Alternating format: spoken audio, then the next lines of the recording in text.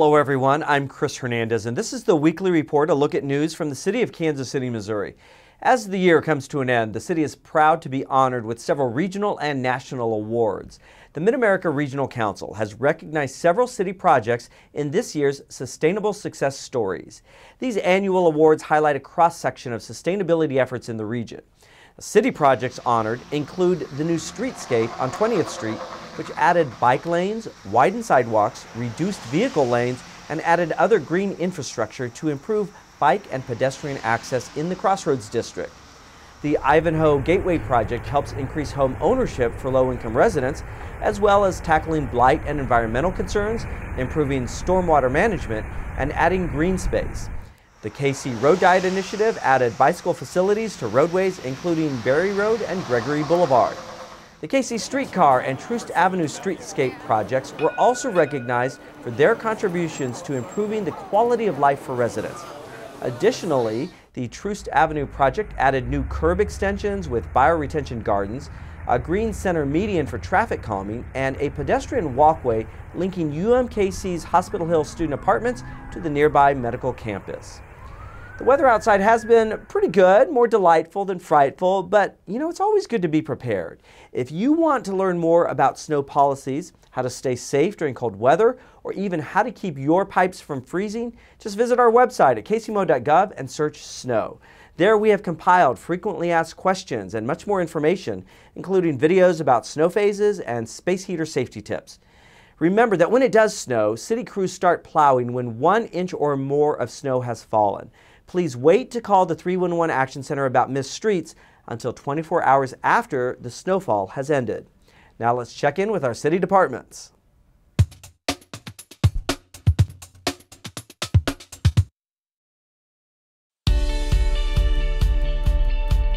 I think that the arts ecosystem of Kansas City is really exciting and important. There is a need to engage with the public with the arts, and to do that with both performing arts and with visual arts in such a way that is both inviting and accessible. It has taken what began in the Crossroads as an idea with many local gallery owners, their own place to help encourage the arts within the Kansas City community. And the Downtown Council recognized that and chose to sort of make the effort to expand that beyond the Crossroads and actually help reinvigorate the downtown core. Art in the Loop is exposing so many different people, or people maybe who have never been exposed to art of any kind, to art in all kinds of interesting, weird, random places. Inside a library, outside on a street, in a streetcar, just so many unique places. It's really beautiful to watch people's faces when they came to pick up a book or they're rushing by because they're late and they stop because of this performance, this art that's going on where they didn't expect. Sometimes they're not always, I don't think they're always planned events that you plan to go to, but sometimes what's beautiful about Art in the Loop is that you forget that it's a planned event and then you happen upon it, and that's the beauty of being in the city. This year's theme for Art in the Loop and Art in the Line was connections, and we feel that worked really closely with the streetcar because we are connecting people to places of work, shopping, entertainment, and we're connecting different neighborhoods downtown. It made our stops more beautiful. It made the experience for our riders more enjoyable. Whether it was music, performance, installations, I think it just added so much more to the streetcar ride experience. There's just something about trying to step outside of the studio, trying to step outside of the gallery, working in real space with real people. I think that forces a certain amount of flexibility and improvisation and just critical thinking that is important for artists. And so we've seen it happen many times that the local artists are able to kind of get into the system and understand how the whole public art scene works, and then they can then go after some of these bigger commissions. I think that this program is exceptionally valuable to the culture of Kansas City. Having so many local artists be able to contribute to the arts downtown and really drive people to come downtown to see something. I have been impressed by the amount of activity that's going on here. There's a lot of collaboration between dance and visual art and music. We're looking forward to what next year can bring and what additional ideas will come to the table. With the performances and installations, I mean, it totally blew our expectations away. All of the people in the community who care about art getting together to expose it to the people who may not even know about it. I just think the more that we can have collaborations and partnerships like Art in the Loop and the library and anybody else that wants to be a part of it, it's just going to make our community a better place.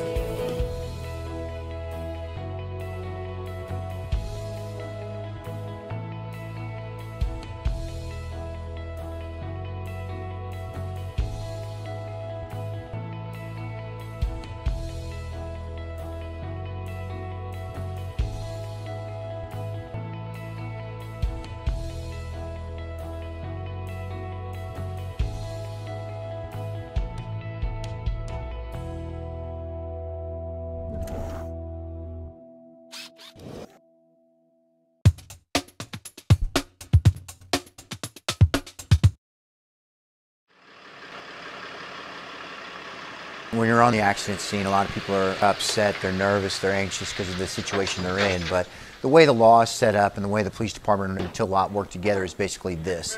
If you haven't called a tow truck to the scene, the police department will call a tow truck to the scene for you. We have a list of licensed, bonded, and insured tow truck companies, background checks on drivers, and flat rates on any tow that's done. So when we dispatch a tow truck to the scene, you're looking at a $265 tow to the city tow lot or a $265 tow to a location of the owner's choosing. And that's just so it's in the best interest of the owner. They have options to do what they need to do. There's a lot of random tow truck companies that are out there that are looking to make a fast buck and things like that, and will take advantage of people.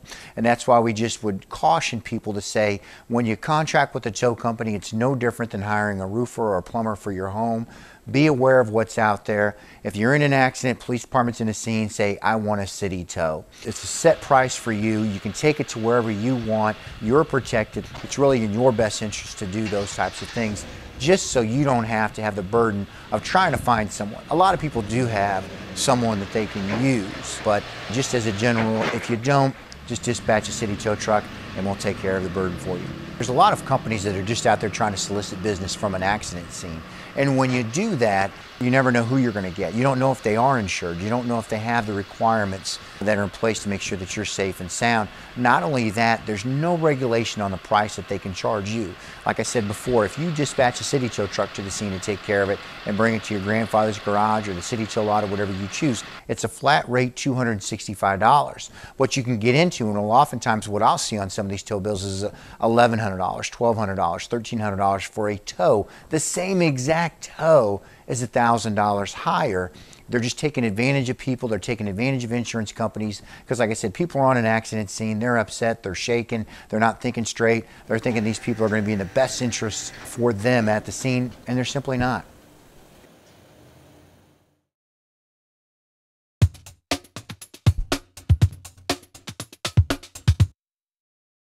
Today is a very special day because we're strengthening the bond between some amazing partners, the CarMax Foundation, Cornerstones of Care, Kansas City Parks and Rec, and Kaboom. So Kaboom is a national nonprofit dedicated to giving all kids the childhood they deserve, filled with balanced and active play so they can thrive. This is the 2,851st playground since our inception in 1996. We're so excited to partner with the Old Hyde Park neighborhood, the Kansas City Parks and Rec, with Kaboom, with CarMax, and all of our volunteers that are here. You know, at Cornerstones of Care, we know that play is important for the health and well-being of our children. And if our children are healthy and are feeling safe and loved and healthy and active, then our families are healthy and safe, and our communities and our neighborhoods will be stronger and thrive. So we're so thrilled to be a part of this today. Thank you all for being here, and let's build a playground. Thanks to our partners, Hyde Park, Old Hyde Park, Cornerstones of Care, Kaboom, and of course CarMax. And I just learned that all the CarMax volunteers actually have to take a day off to do this. So wow, that's amazing. Thank you for coming out. A lot of people look at this like we're just building a playground. I think we're building a community. And the idea that the kids will have somewhere to gather and the parents will have some opportunity to get to know each other just a little bit better. This is a very close, tight-knit neighborhood, but there's always an opportunity to build a community. So thank you, and let's have a great day. one of the reasons that we have so many people wearing CarMax blue shirts today is that our associates have told us that one of the things that they're passionate about is healthy living and supporting our communities. And no better way to do that than to give kids a place to play. I know when I was a kid, that's all I did. I played outside. Unfortunately, that's not the world we live in today, and we need to do our part to encourage more kids to be healthy, be active, and this is a great way to do that.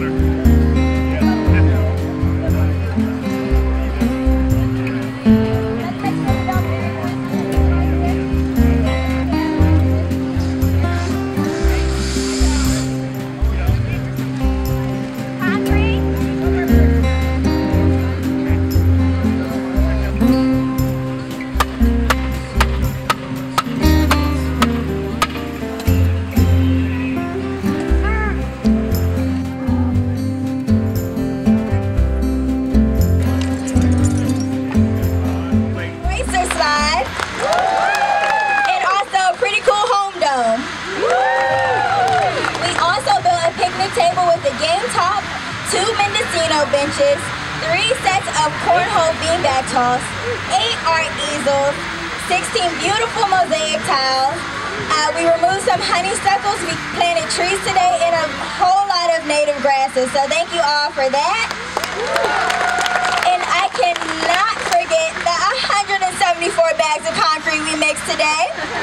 And also the 130 cubic yards of mulch we moved today. So you all are truly amazing. The kids are going to have a really hard time waiting 3 days for the concrete to set so that our playground is nice and safe for them. But Sunday will come soon enough and we can bring our kiddos out to enjoy our new playground. So right now, I think I said earlier this morning that in true CarMax fashion, we always have a little trick or surprise up our sleeve. So Carol Grimaldi, if you would come up.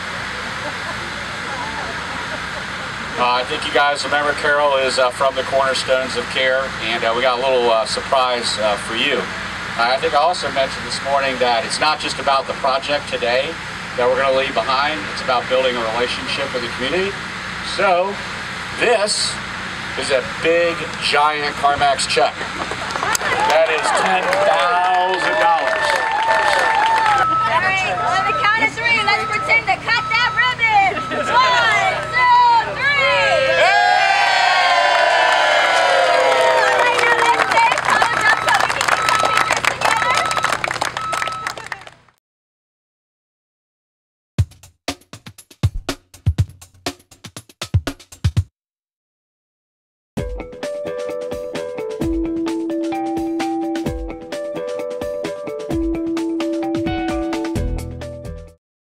Blighted and abandoned properties are issues that communities across the country have had to deal with in recent years. Kansas City is not exempt from this issue, and its land bank program has implemented a number of creative strategies to reduce and repurpose these properties. When necessary, the city has demolished buildings that are beyond repair. The now vacant lots can then be reused in new, creative ways. This is one of those creative uses.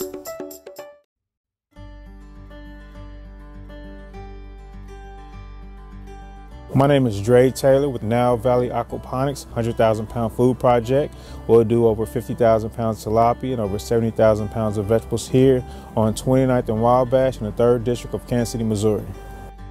This is bringing a lot of life into the neighborhood. There was some vacant lots previously, so we took those vacant lots and transformed them to one of the most innovative urban farms, hopefully in the country. We've been able to employ over 30 people and have over 500 people volunteer from across the metro to this project. And so I think it's one of the most diverse projects in Kansas City and is bringing people together.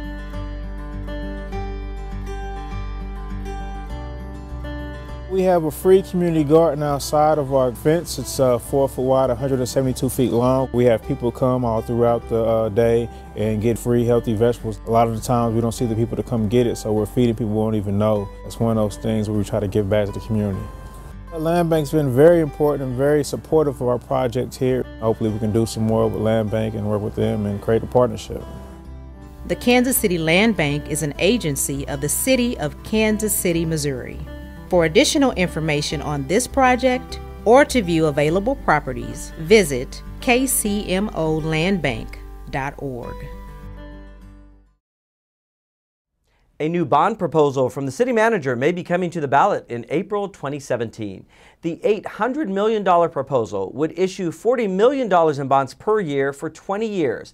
This money would go to repair, replace, rebuild, and maintain existing infrastructure. We'd like your input on the plan. Go to kcmomentum.org to review the plan and to let us know what you think. For residents in South KC, a new recycling center has been added. It's located at the KC-ATA Park and Ride stop at 5200 East Red Bridge Road, just off 71 Highway. Remember, aluminum cans, cardboard, and most plastics can always be recycled in your curbside bin. But glass bottles and jars can only be recycled at city recycling centers or at one of the many private Ripple Glass drop-off locations around the city. In addition to that new recycling center on Red Bridge Road, the city's 2 other recycling centers are located at Metro North Mall, 400 Northwest Berry Road, and at the city's environmental campus at 4707 Doremus. The centers are open Wednesday through Saturday from 9 a.m. to 5 p.m.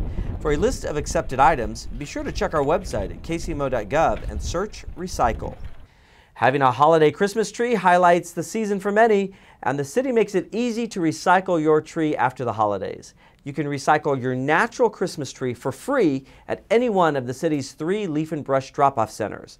You can go to 11660 North Main Street, 1815 North Choteau Trafficway, and 10301 Raytown Road on Saturdays through January 14th. All trees must be free of lights, tinsel, and other decorations, and proof of residency is required. Be sure to visit kcmo.gov and search Leaf and Brush for more information. For the weeks of December 26th and January 2nd, trash and recycling shifts to the holiday schedule, which is one day after your regular trash day. For example, residents whose regular trash day is on a Monday, you'll have your trash picked up on Tuesday and so on throughout the week. The week of December 26th is also a trash amnesty week. During this period, residents may set out more than 2 bags of trash without tags at the curb, but remember, no hazardous waste, bulky items, or leaf and brush will be accepted. And as always, recycling is unlimited. Also, we here at City Communications want to thank you for watching Channel 2 all year long. We hope you have a great holiday season and a Happy New Year. Please enjoy this video montage we've put together. It highlights many great events we've covered during the past year. I'm Chris Hernandez. Have a Happy New Year.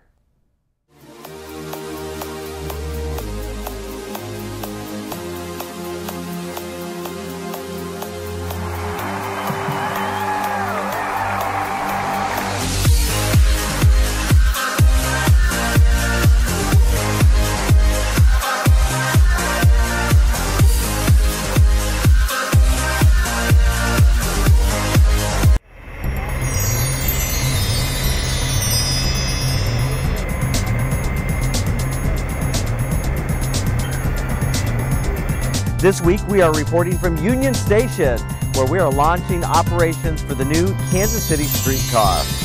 A huge grand opening ceremony celebrates years of construction and planning, and now the big day. So you've all heard that a journey of 1,000 miles begins with one simple step. So today is that step. It gives me a great deal of pleasure to say at this very moment, it's time to ride KC.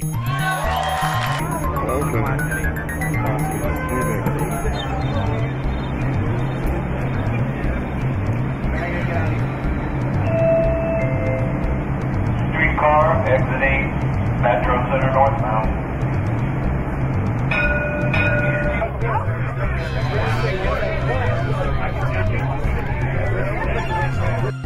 The city manager and other officials took the streetcar to head over to Commerce Tower to announce a new $139 million project They will add apartments, a new child care center, a bank, and a pharmacy to the building. It's part of a $1.7 billion in economic development project downtown since voters approved the streetcar. The goal is to revitalize and repopulate this area to make it a more attractive environment for family. Bike boxes are used at intersections as a space for cyclists to wait in front of cars at a red light, then proceed when the light turns green.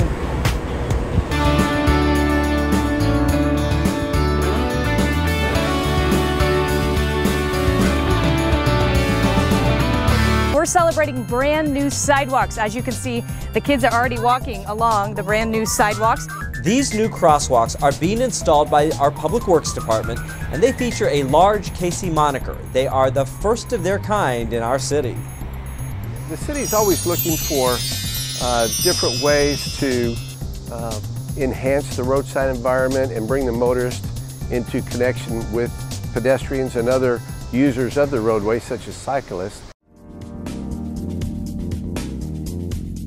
If you'd like a land bank house, you could go on our website at kcmolandbank.org.